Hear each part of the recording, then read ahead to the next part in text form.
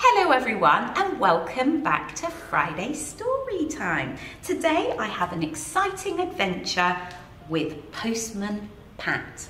I hope you enjoy our story. Postman Pat has a very busy week ahead. Come on Jess, he says. Who's Jess? That's right, Jess is his cat.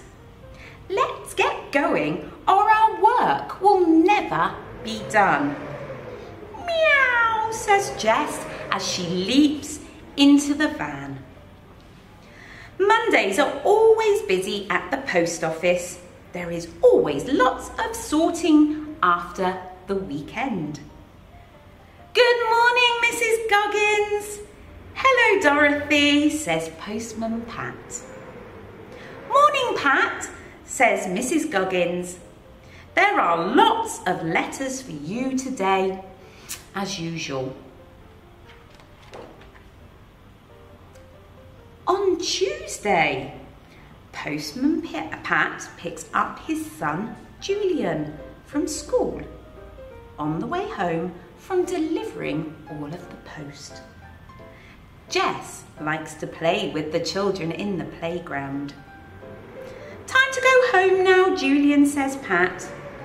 And it's Tuesday today, so we are having sausages and mash for dinner. Oh, that does sound yummy. Oh, my favourite, says Julian. Do you like sausages?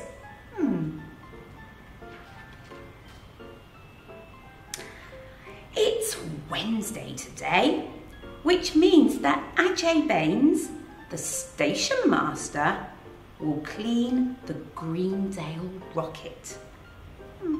Do you know what the Greendale rocket is? That's right, it's the train. Postman Pat calls into the station. I've brought a little helper with me today, says Pat.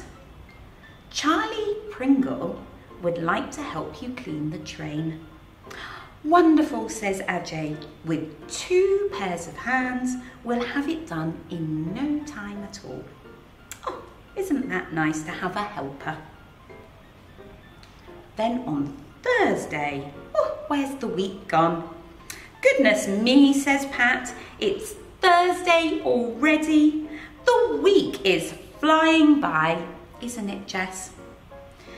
Today is a big day for Sarah Gilberton.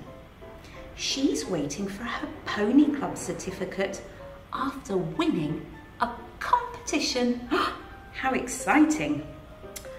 Aha, says Pat as he arrives at the door of the clinic. I think I might know who this is for. Sarah rushes happily inside to open her envelope. What do you think was inside her envelope? Friday. Every Friday, Postman Pat collects some eggs for the weekend. And that is from Alf and Dorothy Thompson at the farm. Good afternoon, says Pat. Oh, hello, Pat, says Dorothy. The hens have laid some good eggs for you this week. Pat puts the eggs carefully into the van and he gets ready to set off home.